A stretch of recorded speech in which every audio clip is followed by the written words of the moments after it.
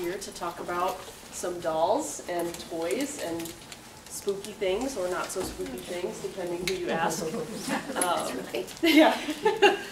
If you haven't seen the toy exhibit on the first floor, I encourage you all to do so. A lot of the items are on loan from Ellen's museum. She's the president and CEO, or just president and CEO President, chief cook and bottle washer, okay. chief deity. Yeah, whatever, yeah. Of the American Doll and Toy Museum in Rock Island. So she's a very impressive collection. She's brought a lot of things to look at here today. So I think afterward we can come up and look at everything. And all the stuff in the display case outside the elevator is Ellen's as well. So thank you all for coming. That's all I have, but I will welcome Ellen and let her get started. Thank you, Claire. Thank you, everybody. For giving us this wonderful opportunity. Again, can everyone hear me? Yes. Yeah. Good. Now, do you know that one problem? There it goes. Okay. All right. By way of introduction, I would just like to say to this concept of dolls being haunted, creepy, vessels of evil, I would just like to say horse feathers. I'm going to give you just a little bit of background on where dolls come from. And Ann Rice is sitting over here. My mother and I dressed her. So she's missing one boot that we made, but we'll find it. But everything else my mother made. She too was a huge doll collector, wrote about them in her books, especially Taltos, which she's holding a copy of. And she said, when you love dolls, you began to love all kinds of people too. And that's where I take the whole study, because it is a study of dolls and toys and related objects. Dolls are portraits of the people who made them. They're expressions of their beliefs and their cultures. And sometimes they're the only artifacts left of civilizations long gone. As early as 1908, when Laura Starr wrote the doll book, she traveled the world to look for different kinds of dolls and related objects. And even then, she came across cultures that were gone, and all that were left were their dolls. They have a lot of educational value. The father of modern American psychology, who founded the APA, G. Stanley Hall, wrote a book in 1807 called A Study of Dolls. And in 1897, that's when my grandpa was born, and Dracula was written, so that's a key year in my history. He said that as far as educational value goes, you can't beat a doll, or the things that go with it.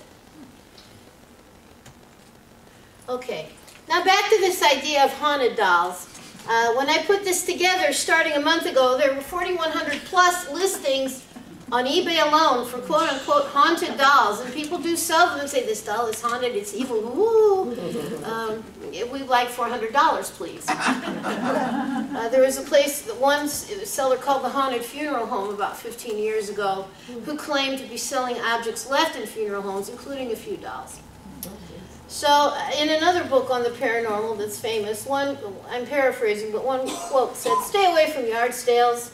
Stay away in particular from dolls at yard sales. That's something I've never really learned. But here, somebody was asking about wax dolls. This is a wax doll from the 1840s. And a lot of them had little slits and their eyes would open and close. So they were like among the first of the open-closed dolls. They do crack, as we said. They're subject to temperature change. And this doll is often affectionately called Mad Alice. Do you know your mouse is Right key. There you go. Oh. All right. We like to be scared. So that's part of this concept of dolls and like objects, statues, portraits, being spooky. Kids love to be scared. It's cathartic. As Stephen King wrote, and he's had a few goofy dolls in his books, he wrote and he said that you take Barbie or Snow White, that's scary. Bambi or Snow White, I'm sorry, that's scary. He said that we all have these alligators within us, these aggressive tendencies, murderous tendencies, and we feed the alligators by, among other things, watching horror movies or collecting spooky dolls. There's an us and them mentality. You know, if we kill the monster, or we portray the monster, or deal with the monster in literature or film, it's not going to happen to us. We're not like that. Also, and my generation knew this when we were little kids, there's this thrill that you're going to get a scare, But we knew it wasn't real. We were not, in my generation, afraid of monsters. We were afraid of Manson and people like him. So, you know, there's this thing that you have to understand that it's not going to hurt you. It isn't real, but it's fun to be scared. And the more like us something looks, the scarier it is. Hence, the study of the uncanny by Professor Mori in 1970, where he looked at robots in particular, but also dolls. And one, Everly was his name, one writer who proceeded with Mori's work used this sweet little baby doll by the Madame Alexander Doll Company, which turns 100 this year, and said that this, to him and the people he tested, was uncanny. A little too freaky. Well, they're more realistic than this now.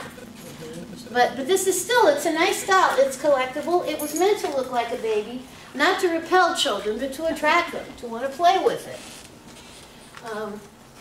I'm not going to try to pronounce his name, but this is a study done in 1906, quoted in Max von Bain's Dolls and Puppets, and it was one of the earlier studies of what is uncanny.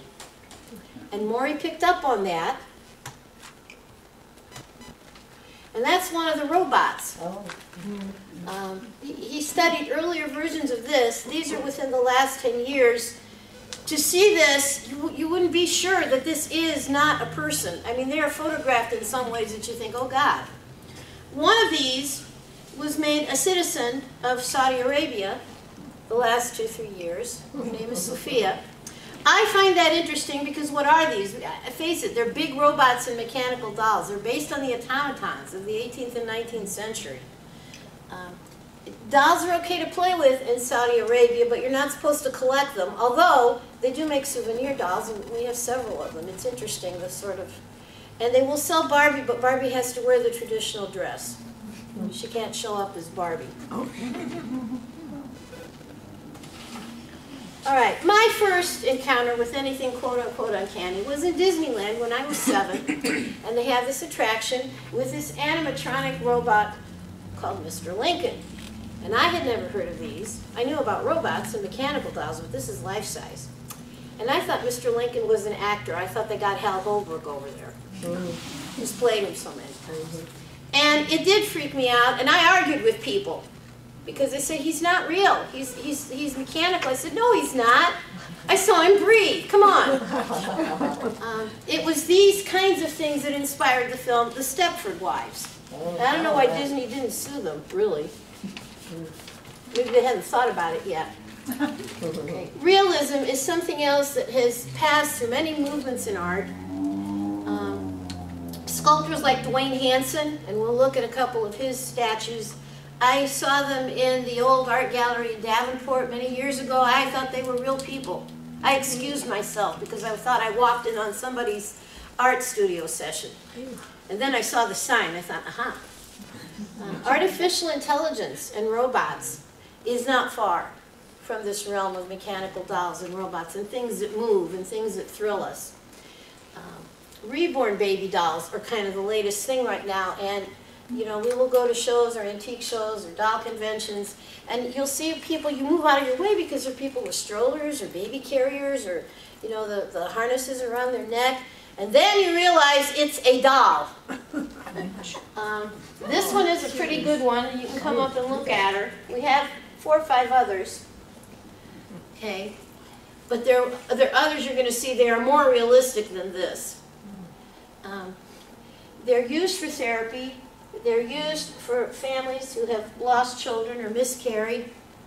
I kind of worry sometimes when I see people carrying them around like that. Do they know the difference between what is real and what isn't? I don't know. For anybody interested, I have a YouTube channel under my name, and I have one called, a little movie called Realism in Art that I did that was for my students, and there are more examples on there of portraits and other types of realistic art, and it's free. So if you have a moment and you want to look on that, it's kind of interesting. Okay, waxworks we talked about. Wax looks real. For centuries, it has been used to model figures and death masks and 2-dimensional portraits of famous people that are sort of souvenirs. One of the most famous, of course, was Madame Tussauds.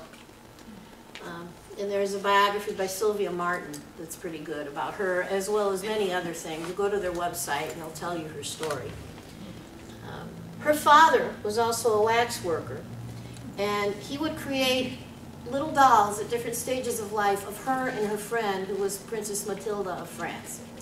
As I told someone earlier, the saddest day of her life was when they brought her Matilda's head and asked her to make a death mask, because one of her tasks to save her own life was to make death masks and sculptures of people guillotined.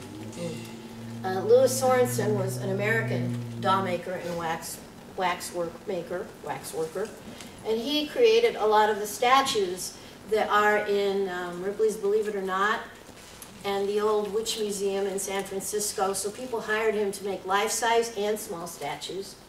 Another super realistic artist who just passed away 2 weeks ago was Lisa Lichtenfels. She built actually a wire skeleton, an actual skeleton, underneath each figure and each doll that she made to make it look more realistic. So people do take this seriously, and some of these can be terribly expensive. Here is a self-portrait of Madame Tussaud modeling another waxwork. And you can see she is very good. If you've ever been to any even of the satellite museums, they're pretty amazing. Okay. This is from the blog and the book, Morbid Anatomy, and there are examples of these in the Metropolitan Museum of Art. This is Antonia Morende, a sculptor, anatomist, doctor, and waxworker in the 18th century. And she did these beautiful, they're called the wax Venus figures. Most are life-size, and you can see they're showing an autopsy in progress. And she would show diseases in various stages, and injuries and birth defects in various stages, and medical students studied them. So it's an old art. It goes way back. It is a little creepy. Just a little. I mean, if someone were to gift us one, we would take it, but, you know, point taken. You know, this is not. It went. Oh, there it is. Okay, there's Louis Sorensen in his workshop. He was a friend of mine, and he worked with wax over paper, over other materials, and poured wax. And these are some of his figures. This is his wedding party, and they're about this size. We have, I think, a member of this wedding party dressed in blue, one of these ladies, and she is wax. And she does look realistic. If you photograph them the right way, it is hard to tell. All right, here is another very rare, incredible doll from one of my books. She is French. She is glazed porcelain or china. She has a wig. She has eyes that are open and I think closed, and she's got 2 rows of teeth.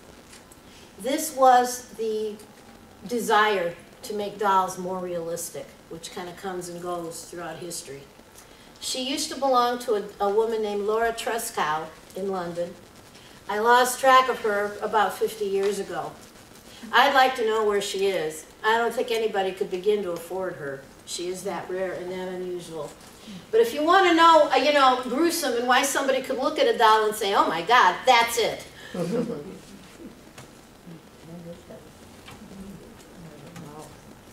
Right arrow key.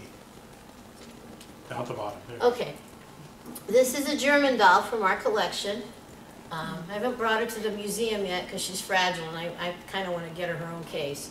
She's by the firm of Kuno and Otto Dressel from the late 19th century to around 1930. And this is a doll with a character face. She doesn't look like the other dolls. And she was influenced by the Bauhaus movement. So other artistic movements, you know, they influenced the toy companies too. She didn't sell, by the way. She's a very rare and unusual doll. She came from our friend Fritzi Martinez, who has Fritzi's Antiques. And when I saw her, I said, how come she didn't sell? And she said, I've been bringing her to shows for a year. And people sort of look at her and go, and walk away. Yeah, the eyes. The eyes are intaglio. They're painted and they're partly sculpted. New technique. Okay. Timing with spooky dolls is Halloween, and you see many Halloween figures here. We even have Vlad the Impaler in his box over there.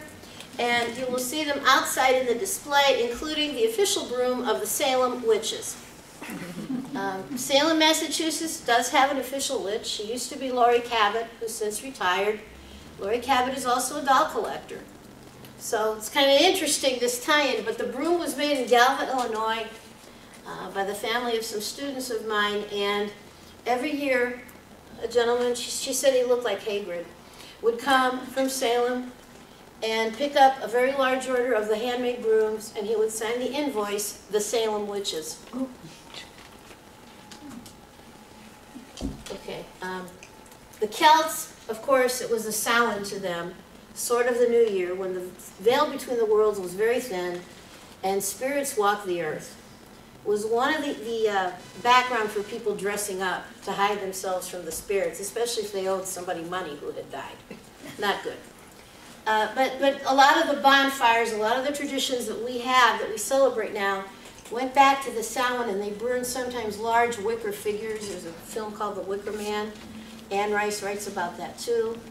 The wicker, the harvest figures that were sort of the precursors of the Guy Fawkes effigies and scarecrows, according to some sources, they actually sacrificed live people within them. I don't know if that's true or not, but it's an ongoing story, an ongoing myth. If you want to know the real history and some of the details of it, go to Ray Bradbury's book and film, The Halloween Tree, which is awesome. Harvest festivals tie in with Halloween, going back to stories of Isis and Osiris. Harvest comes at different times of the year for some cultures. So even in Kwanzaa that we celebrate now, there are gourds and vegetables that you normally see in the fall here, and they're part of that tradition. All Hallows Eve, or Halloween, which was first used as a term in 1780-something by Robert Burns in his poem, it means it's a religious holiday. People don't like Halloween anymore too, but I just want to point out to them this started with the church. So did El Dia de Muertos, the Day of the Dead, which we now celebrate here, and All Souls Day, November 2nd. So November 1st and 2nd have to do with that. And that's celebrated in a lot of the Hispanic countries and the Spanish-speaking countries. It doesn't have anything to do with spooks and horror movies. It has to do more with remembrance and a celebration of life. Okay. So Germany, how did this get to be with Germany? Well, a lot of early decorations were made there. And Germany celebrates Walpurgisnacht, or Hexennacht, which is the feast day of Saint Walpurga, who was Anglo-Saxon. And she was known for healing and protecting people against witches and other things. And that falls on April 30th. And my friend Mary Hilliard that I mentioned earlier, her birthday was April 30th, and she used to write to me, I'm almost a May Queen. So a lot of those festivals that had to do, and again, the Celts had Beltane, which was a spring festival. Kind of like what we do with Easter, rebirth, symbols of fertility, symbols of things blooming after a cold, dark winter. But on April 30th, it was the Night of Witches. In Germany and other Germanic countries and other Eastern European countries, and the idea was witches came to earth and you either celebrated with them or did things to drive them out in honor of St. Walpurga. Okay. There's also a very famous painting by Goya, who was Spanish. And I saw it in the Prado when I was little. I got to see all the frightening, scary things in the Prado when I was small with my parents, and most of them were done by Goya. I don't know what that's about. But it is Satan wearing the goat's head, and all around him, you know, is a celebration, and it's called Witches' Night. So that all goes back to that. Now, there are switches in these festivals. In Greece, where my family came from, around Easter and in March, they had celebrations where they wore costumes and walked through cemeteries and hung lanterns.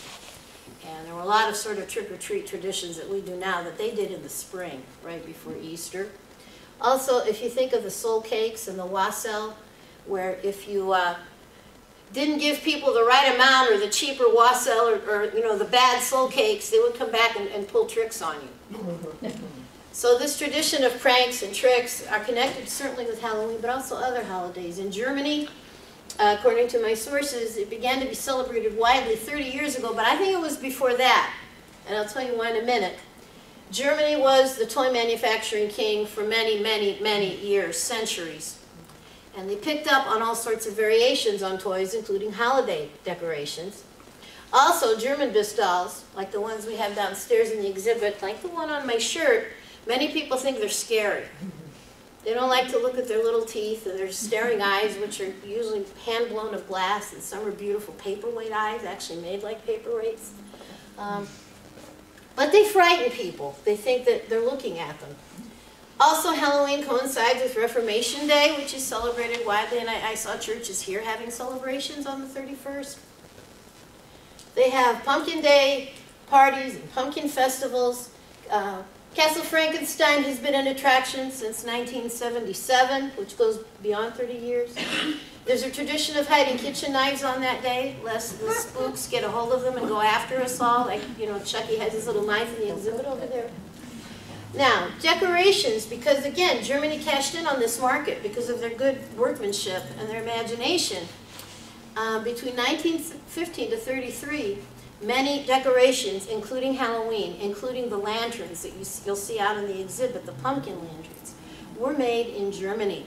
And there's one company that's still going on. And there was just an article on them, and it was Ino Schaller. They still make Halloween decorations. So I'm going to pass that around. That's kind of interesting that the strong link between Germany and Halloween is still there, and really Germany and all holidays. Beistel is a company of Americans of Germanic ancestry who made a lot of the cutouts we all had as kids and the honeycomb decorations. And they're still made. And the other one is Die Blümchen. And I gave their website there. They make beautiful recreations of the early Halloween ornaments that were made in Germany. So it's still alive and well. It's still an important tradition. We have our traditions here. This is Tara at Skellington Manor. And we thank Penny Steen for every year letting us take pictures and just sort of wander around and enjoy it. Penny likes dolls like I do. This is part of her doll room. I'm probably the only one who goes in there, and I'm thrilled with what I'm seeing, and you hear other people going through, and they don't even want to look. In fact, there were fewer dolls on display this year than other years. She put some of them away, and I'm beginning to wonder if maybe some people thought that the dolls were even too creepy for one of the scariest haunted houses in the Quad Cities. Never know. Okay, so this is more of the doll room, and they're real dolls. They take care of them. It's almost a museum on its own. It's kind of fun to look at them. My husband took these pictures. Now there are all sorts of dolls on the wall. This one over here with the letters all over her. She was there this year. A lot of the Cabbage Patch dolls were. She just likes to buy collections, sometimes whole collections at random, and decorate with them. And she's got a good eye. She also has unbelievable statues and animatronics. I mean, if you like that kind of thing, it's like seeing a museum. I do the lights on tour. I tried to do Terror in the Woods once. I don't like things following me around. To my embarrassment, some of my students were working there. And my husband pulled me out before the whole thing was over. And he said, I remember him saying to me, "But these are your people." Yeah, but A, I can't see anything, which is why I wanted to go, and B, I don't like anything following me. So, all right, here's a real witch from Salem that I bought there in 1978, among other dolls and figures. They really do exploit it as much as they can. Although the real Salem Village was actually Danvers, Massachusetts, not the current Salem. But, you know, they work with what they have. All right, here's another thing about 15 years ago that contributed to the whole creepy doll thing. There are 2 books of this. And these are real antique dolls. The one with the sailor hat is by a German maker named Oscar Hitt, H-I-T-T. It's very rare, very expensive. And this one is a variation of dolls that I have from Germany. Their heads turn. They have like 3 phases. Sleeping, awake, crying. Some of them have actual heads you can unscrew, and you get more characters, and you get more sort of expression. But this book kind of made everything worse as far as creepy dolls are concerned. And it became shishi to say that, ooh, dolls are creepy. Okay, this is my reply to that book, which will be coming out, I hope, early next year. And the doll on the cover says, Oh, rag thou torn and tattered, you were my friend when it really mattered. So there's a little poem on it, and I found it that way. So other people must feel like I do about all this. All right, Tasha Tudor, beloved illustrator. Gorgeous illustrations. Wrote the dolls Christmas, very kind. I wrote her a letter, and she answered me, and she drew a sketch of these two dolls because I like them so much. Doll collector in her own right.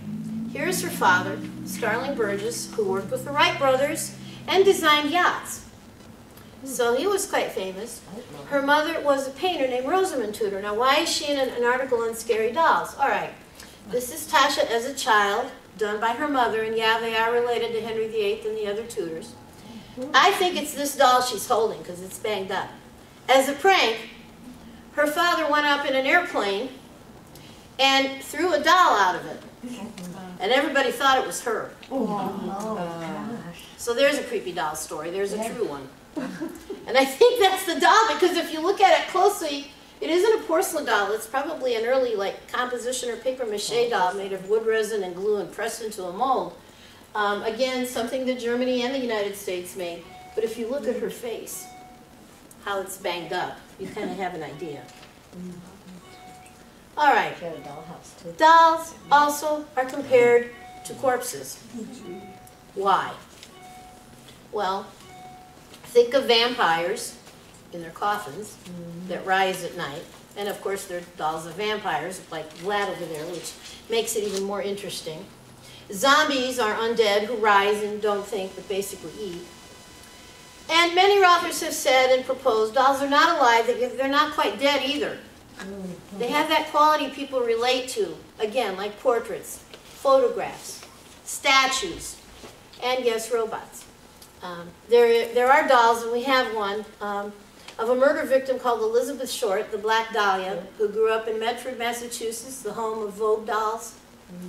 And she actually liked dolls herself and gave them as gifts to little kids she babysat.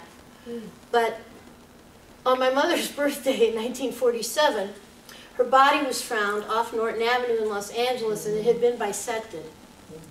And the woman who found her thought it was a big broken doll at first, or a mannequin, a department store mannequin.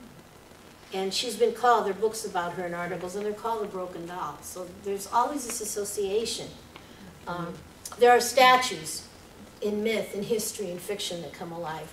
Venus, Pygmalion, Orpheus and Eurydice to a certain extent. I read about some of those where she sort of comes to life. Snow White, Thumbelina. Then we have Dahmer, and Joyce Carol Oates wrote a book about Dahmer and compared some of his victims to big rag dolls. There's E.T.A. Hoffmann, the Nutcracker, and Coppelia.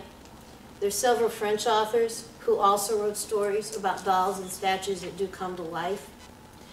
There's the Barbie movie, which, what is the theme? Those are dolls that come to life, folks. Even if you don't like it or you think it's stupid, that's where they're getting the tradition. There is Chacmal, the story by Carlos Fuentes. And when I was 21, I got to meet him at Knox College. And that's about the only time I met anybody famous and was just completely overwhelmed. It was amazing. And I told him how much I liked Chacmal, the story of this statue of the rain god that a man buys like at a flea market. And slowly but surely the statue not only comes to life, but takes over the man's existence. And when the neighbors come to find what happened to the owner, Chacmal answers the door wearing his bathrobe. I think that's just great. And I told him how much I love that story. He said, you have to forget about that, and he was laughing. But it's a great story. And of course, the whole concept that we mentioned earlier of artificial intelligence. Automatons and robots go back. There again is a book called Mr. Haddock's Androids. You can find it on Google Play, the Google Library. It's free, along with Laura Starr, the doll book. It was an advertisement for an exhibition in 1797 of androids and various automatons. An android is an automaton of a person. The others, like the duck and the monkeys and some other things, can be animals or birds. Here are some little collectibles and statues and inspirations of Frankenstein. And you'll see when you come up here that we have a Herman Munster puppet as Frankenstein from the 60s. So that's another old legend. Mary Shelley, before she wrote Frankenstein, saw an exhibition of automatons, and they inspired her. people who made them got in trouble. They got in trouble with the Holy Inquisition, among other things. The German and Germanic version is the golem. This is the golem of Prague, a creature that is made out of mud by life. And in some versions, like the movie, he has a star. And when you pull the star off of him, he dies. So this is not necessarily spooky. This is, the golem does good things, but he meets a sad end. This was the favorite film of Carl Fox, who wrote The Doll in 1970. He too was a museum curator, and he explored, and a collector, he explored just every definition and every type of doll you can imagine and their place in history. And he starts with this introduction about the golem. All right, here's some other dolls of porcelain and clay, antiques, that people find unnerving. I had this little French doll by a man named Gaudier on my page one time on Facebook, and I sent it to my cousin, and one of his Facebook's followers saw it and typed underneath, "Boo." This is a character face, very rare, done by a man named Jumeau. He did exhibition dolls as well as toys. He hired orphan girls. He put out pamphlets where French dolls were jumping up and down on German dolls, although actually they collaborated a lot together. And this face is often on automatons because they were characters and they were more expressive. There is a big one, though, like this, about this high. There are two known to exist, and it sold for $225,000 about 10 years ago at Theriault's. And I was doing some work for Theriault's, and I said, okay, would you just tell whoever got her to just drop me a line every so often and let me know how she is? But it's a beautiful, happy face, but people don't like that smile. This is a Parian German doll again, by various companies. Some of them are attributed to look, you know, like famous people. The dead white pallor bothers everybody. They think that they look like corpses. I don't. I mean, I think they look like figurines, and they're quite beautiful, and they're modeled after figurines. Another French doll. She has a metal head and hands and feet, and her body is very intricately articulated. Next to her is a very old African doll. And again, she's not stylized. She's actually kind of a portrait, and she has ethnic features of the tribe that made her.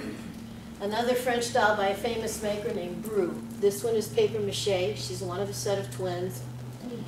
Similar dolls of her appear in the book Creepy Ass Dolls. They don't like her. And this is a very rare French doll that we're very lucky to have. She's china, pink tinted, and she has glass eyes and a wig, and she's quite big. I mean, she has a commanding presence when you see her. Okay, who's this? Yeah, this is Tiffany, Bride of Chucky. A Christmas gift from my husband a few years ago. What a romantic. Isn't he wonderful? Yeah. Dino understands these things. Okay, another beautiful German doll by Simon and Halbig, who often marked their dolls with the Star of David, and existed as a company till about 1938. And again, this is one of the open-mouth, dolly-faced dolls that freaks people out. This is Patty Playpal. Patty Playpal was made in the 60s. She's kind of from my generation. Different companies made these dolls. They were called companion dolls. They're about this big. We bought this from somebody whose kids couldn't stand to look at her. They were afraid to be left in the room with her at night. Whatever, okay. All right, there's Sally Rags and the Professor.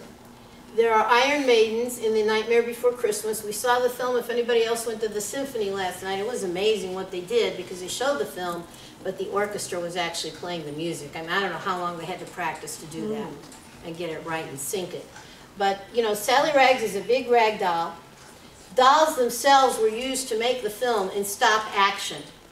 So those models exist somewhere, and they're very expensive if you can get a hold of them. And they're dolls as props throughout that film, too. Okay, these are some of the automatons. In the center is one called the dulcimer player. Marie Antoinette had a similar one that still exists. And then this one, the one on the over here, is like the one that influenced Hugo, the movie Hugo. That is a real automaton. It exists, and you can see it at the Franklin Institute. It appeared in some of my other books earlier, that were written earlier, and it was dressed like a girl. But that's the one that when they actually got it to work, the first thing it did is write out, "I was made by Maillardet." So these are uncanny in the sense that they will breathe, they draw, they play music, they talk to you. That too, these are the ancestors of those early robots and of today's artificial intelligence. Charles Lindbergh collected them. So did Pete Townsend of The Who. This is actually one of the advertisements from Haddock's Mechanical Exhibition of Androids, or Animated Mechanism. This goes back again to 1797. Okay, in the ancient world, there is a tie-in with creepy dolls and some of the idols and ritual figures of the ancient world. Some were actually toys, we're finding out, or at least they were meant to be given to children, right? Others are, you know, like santos, or religious figures of various types. Some look like, in our terms, monsters. The goddess and the Willendorf figures, they're still worshipped today. They're called the Venus figures. They were part of ancestor worship. And of course, there is voodoo and image magic. And this is a big voodoo doll made by the girls that you can see at Abernathy's, not too far from here. On the far left is one of the Venus figures, which dates back about 25,000 years. This is actually a little statue dating to the time of the Neanderthal people. That's probably the oldest representation of a human figure or of a doll. Okay, and this, you probably will recognize the symbol, the international symbol for women. This is from Ghana, and it's Ashanti. And this is considered about as beautiful as you can get. They're made of various materials and sizes. It took me a long time to find one of those. Now you can find them various places. But little girls, the story goes anyway, would take these with them and strap them to their back, and it would produce beautiful but also intelligent children, hence the wide forehead. Okay. Many of our favorite monsters have been turned into dolls and action figures, Aurora Plastics, the Monster High line of dolls that's so popular now. This is Wednesday's doll with no head. And then there's Wednesday up there, and she's holding another one with no head, which is kind of interesting. This is a sweet little bisque doll, like this baby. And people turn them into monster dolls. That one is by Terry Long, and her company is called Long Gone Dolls. She's an artist, and they're sort of creative. But then you'll see some of these that people have all but destroyed, and I hate that. I have rescued a few and am attempting to bring them back to where they were. I'm going to find the right turpentine to get the paint off of them. I don't like it that they do that. But to each his own. At least the dolls are going on. But you know, you're ruining something when you do that. It really isn't so much a work of art as a statement about why you want to destroy something. Horror movies, the earliest one I can find is 1909. Here are some of them. We mentioned the Golem, 1920 and 27. My Dolly. Dolls, 1986. Chucky and the Child's Play. Dead Silence, The Puppeteer, The Murderous Puppeteer, and the Ventriloquist Dummies. Child of Glass, which is Walt Disney. Puppet Master Saw, The Stepford Wives. The Conjuring, which ruined Raggedy Ann for everyone. Robert the Doll, and Robert is here. He's right here. The original Robert in Key West in a motel, or a hotel rather, is probably a Steiff doll made by the Marguerite Steiff Company in Germany. And of course the Woman in Black. And there are more. This is just the beginning. Here is a China head from Germany, again, different firms. Dead white face, glazed porcelain, and this is the doll in the Disney film, The Child of Glass. It is a doll like this that is the feature of that film. Okay.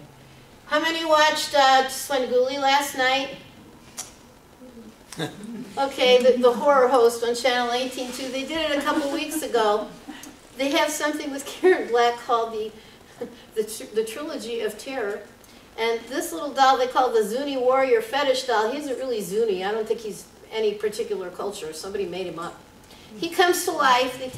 The first thing they tell Karen Black is, don't ever take the chain off of his, waist. And of course it falls off. And he chases her around for about half an hour, and she tries to hide from him.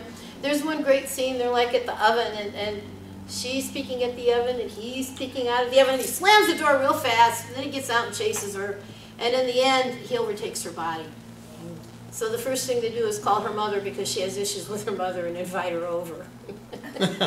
When she's taken over by the Zuni monster. He's expensive. They make him now. Svengoolie has one. You can have him for $500. Wow. Anybody wants to donate to the museum, I will let you know where you can get it. Buy two while you're at it. Then there's a series I've been watching from Canadian television that goes often on PBS. It's called Orphan Black. And it's about a whole series of women who were cloned. It's confusing. I can't figure out the plot. Two of them really are sisters. The others just sort of pop out. I've counted 11 so far, but I think I'm wrong. But it's kind of this idea of reproducing people as if they were dolls. And they're not all nice. Some of them are quite murderous. But yeah, it's like a train wreck. You don't want to look, but you can't look away either. All right. These are from Dolls, and he spells the film with a Z originally, Stuart Gordon's film. Some of these are puppets, Italian puppets, that were made specifically for the film. Some of these are real dolls. Here's a German doll over here, a more contemporary one. This is a Chase rag doll from the United States. There's a real collection of dolls in this film, and there are more of them, and that's why I like it. And of course, without giving it away completely, bad people get turned into dolls until they more or less learn to behave. It's the opposite of, the dolls coming to life. Stephen Lee of Sex and the City is in it. Stuart Gordon's wife is in it. There are a lot of creative directors and property and cast people got their start in it. It's really, it starts with a dark and stormy night. It's a cool film. It really is. There's a great scene involving a firing squad with little toy soldiers that I love. That should be a meme somewhere. It's great. Okay, on television we have Talkie Tina of the Twilight Zone. Which was on last night. Which was on last night also. And who influenced Talkie Tina? Chatty Cathy. Poor innocent little Chatty Cathy. And then the trilogy of Terror. Night Gallery has had dolls. Alfred Hitchcock, who was a puppeteer, has featured ventriloquist dummies and puppets and dolls. In Seinfeld, we have, of course, Mr. Woody. Dolls appear in The X-Files, in Amazing Stories by Steven Spielberg, and in a television series called The River. The Midsummer Murders recently had an episode called Judgment about a murderous little girl who kills people and puts the knife in the arms of her favorite toy, which happens to be a British gollywog. The gollywog has taken a bad rap. People accuse him of being racist. He is not. The gollywog is meant to be a sprite. There is some influence by the American minstrels, but he's his own sort of character. And he goes back to a clown called Chocolat from Brazil that Toulouse-Lautrec liked to paint. So the gollywog is more of a tribute, but he's gotten a bad name, and this one really is a little wild with holding that knife. Okay. There are paperbacks and horror novels with doll art on the cover. This is Ruby Jean Jensen, The Paperbacks from Hell, and she wrote a novel called Annabelle, not connected to The Conjuring, but it just happened, coincidence. Horror stories like this collection by Ellen Datlow pop up every so often. Here's one of our dolls. This is Lestat, created by artist Kreese & Co., originally in wax. He was in wax to begin with, as all characters were from Interview Above the Vampire. The title has slipped my name, but her first book, Interview with the Vampire. Okay. Lestat is about this big. He has his own coffin. And when I asked my husband if we should get him, he said, of course, Lestat's family. And I've written Dan Rice, and I've studied about her and published articles about her for many years. So when she died, I did say I lost my muse. But she was a big doll collector herself. Okay. Freud, of course, delivered an essay called The Uncanny, and then Eva Marie Sims built on it, and she's on the web, and hers is called Uncanny Dolls, where Freud talked about Copelia and these various types of figures that come to life. He too had sort of a doll collection of ancient figures. So he was a big collector himself. Whatever he says about dolls, it's negative, take it with a grain of salt, because he liked them. Pat Seacrest did the big red-headed little girl. He and his wife, Johannes Zook, are famous doll artists. Her dolls are small, his are big. That's the only doll that ever freaked me out. I bought it in Iowa City. In fact, I went back to get it, hoping it would be there, very excited. And the woman at the counter said, "I'm glad you're taking her with you because every time I look over there, I think there's a person looking at me." I then had nightmares about it, and every time I would go downstairs and see her in the mirror where she was sitting, I would go, "Oh my God, you know, I mean, she moved."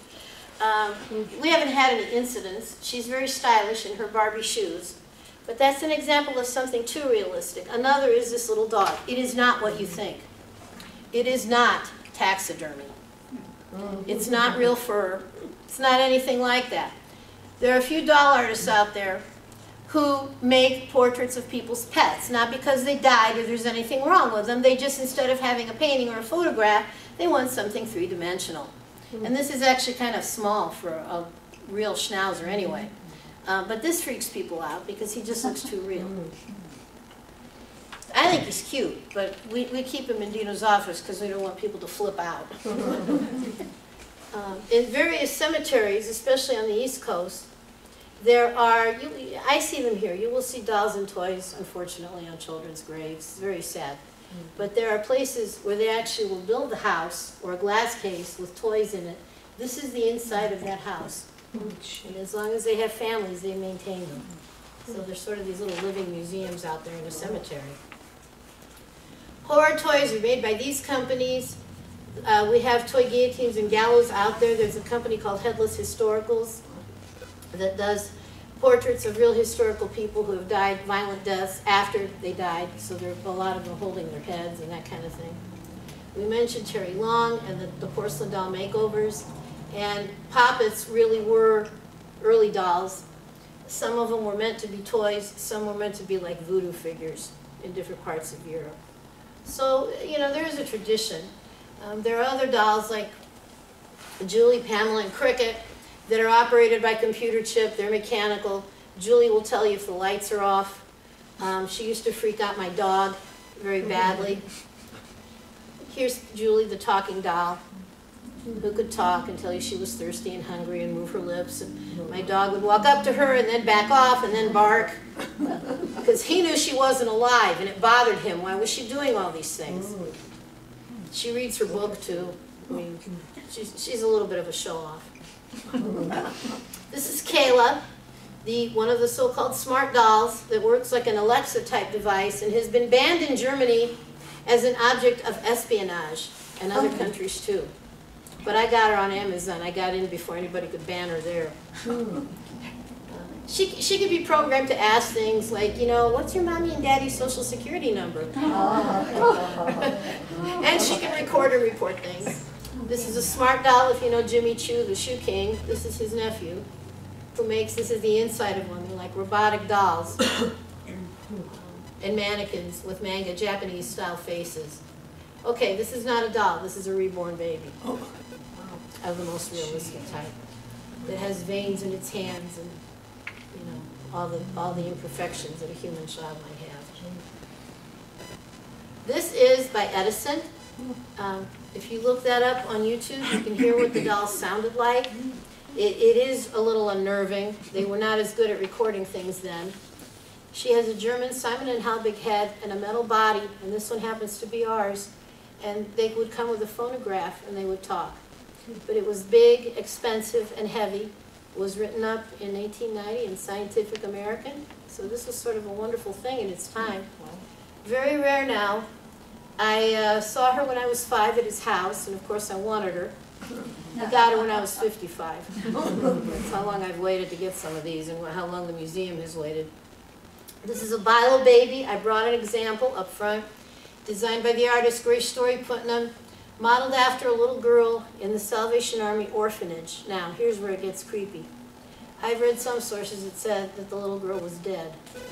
I don't know if that's true, but she did model her after a real child.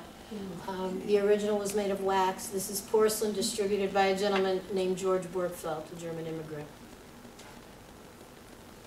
Okay, here's Dwayne Hansen figures. These are not real people. Amazing. And when you see them up close, you can't always tell that they're not real people. There's one at the McNider Museum in Cedar Falls, and he's dressed like a museum guard, and you go by and say, excuse me, before you realize it. Lisa Lichtenfels, Cloth and Wire. Okay, another sort of creepy doll story by dolls primarily made in Germany, the story of Frozen Charlotte, about the young girl who went on a sleigh ride on New Year's Eve and didn't wear a coat and froze to death by the time she got there. Was made famous in a ballad, which was resurrected by Natalie Merchant. It's also a dessert involving ice cream. They're also called Bodenkinder and other things, but these are examples of little pillar Frozen Charlotte dolls that don't move. Commemorate a sad story. I had to tell the brownies, the youngest level of the brownies, that story one time, and I just kind of stopped and said, and she got a really bad cold, so always wear your coat. Other cultures, Frida Kahlo loved dolls, and she painted this with her over there as a little girl for inhabitants of Mexico. The harvest figure to the far right, made out of wheat. The skeleton for the Day of the Dead. The pre-Columbian figure, and the marionette. All right, there's the Island of the Dolls. I told you about Skellington Manor. There's a home for wayward baby dolls in Kentucky, run by an archaeologist who started finding dolls when he worked for the Park Service and began to keep them and preserve them. Children's doesn't help because, again, there are a lot of stories of dolls and toys that come to life, i.e. Toy Story, and that's one of the milder ones.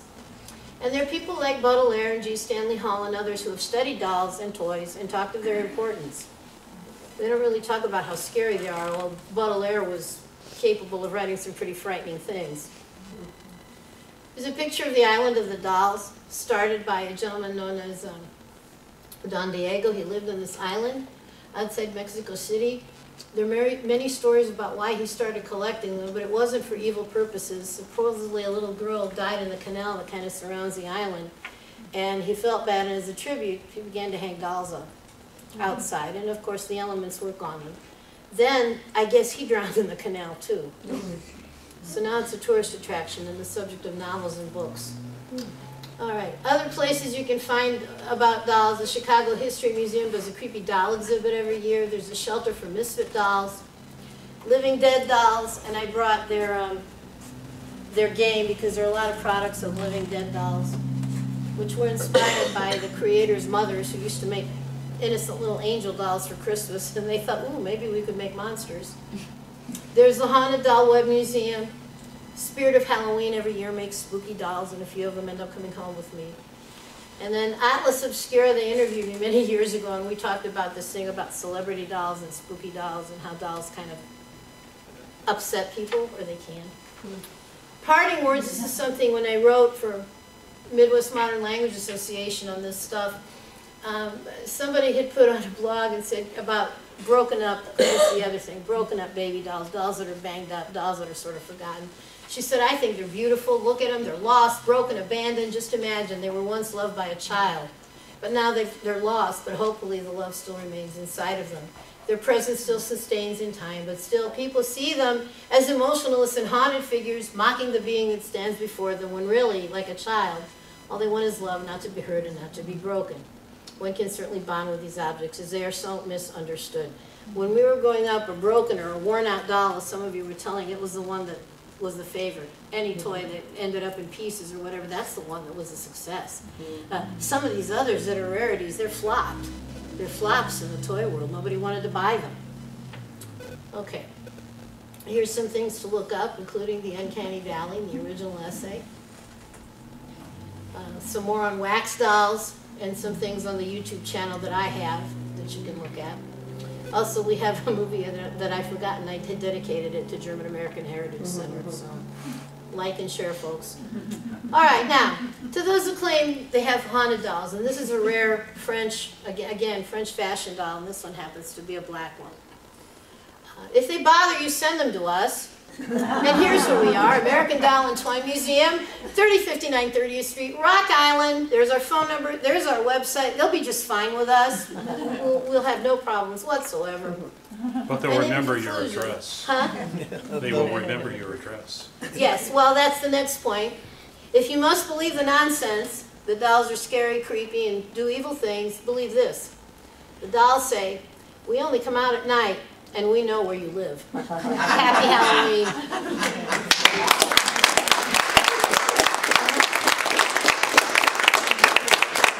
So make sure you got to see the article that was going around about Schaller and the German decorations. Feel free to come up and look at the dolls. And Claire, do we have time for questions? She had to go downstairs to Okay. help our volunteer. I'm going to guess we have time for questions. Yeah. I would say yeah. There's Okay.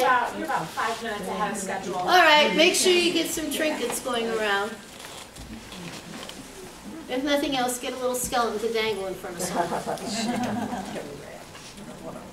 Do you have any idea how many dolls you have? No, we do. We do. We have around 35,000. They are not all at the museum. They are not all sitting at home. They're different places in storage, and we rotate them.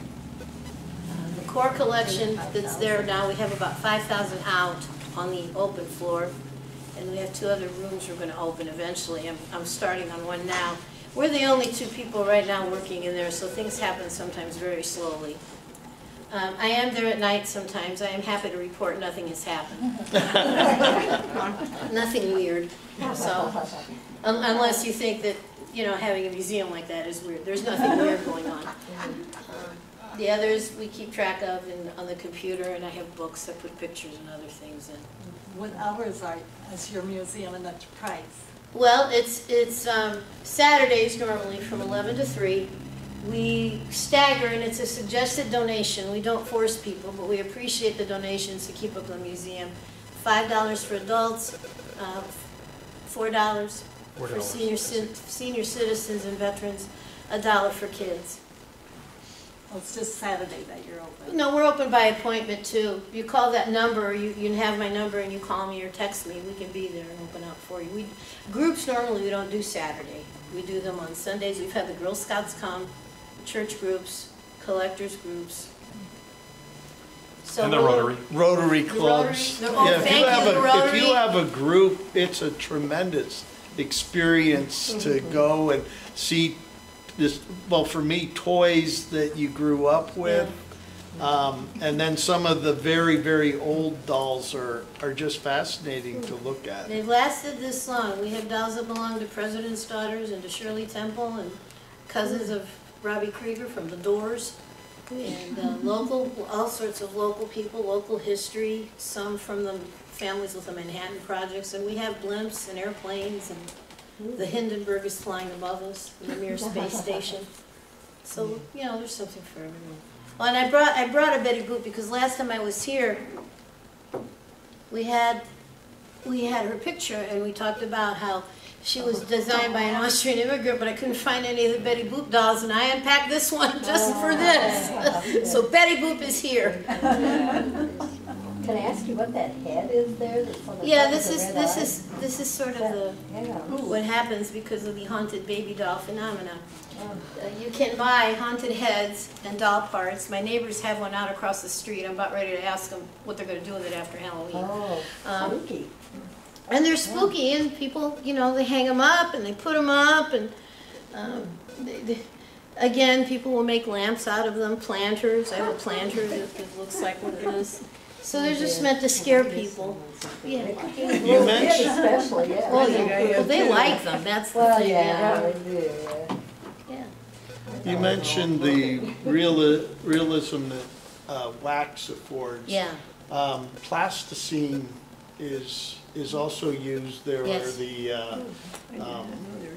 anatomical exhibits. Yes. And I was wondering, has that moved into the doll making? Yeah, 'Cause there the are some dolls like that. Yes. There's some with that and various types of paper clay and female clay and resin and, in fact, people who often repair or reproduce wax dolls, they use something like that instead of wax. Well, yes. Yeah, it's uncanny, literally, what people are doing with them now. Yeah. Yeah, Andy's comment made me think that there is an exhibit that has traveled the world called Körperwelt or Body World. Right.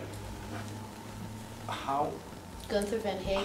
how do you, or do those figures, and they are real figures, human beings, do they fit into the realm of dolls at all? Or Oh, is that I just- think so.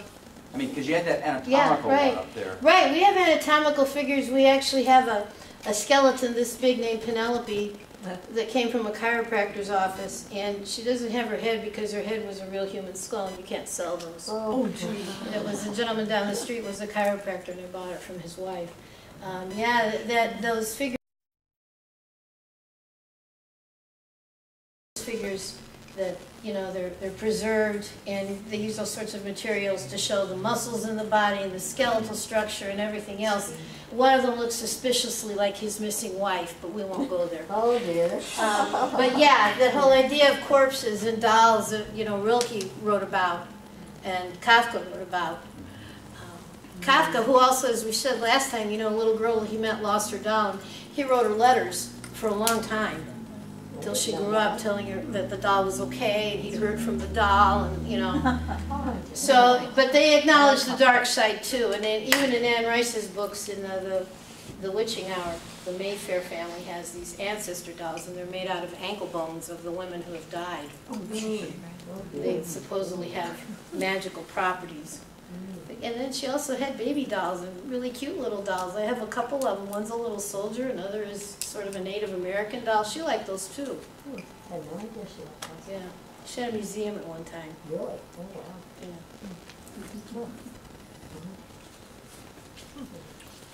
Anybody else? You come up and look at it if you want. All right, thanks everyone for coming.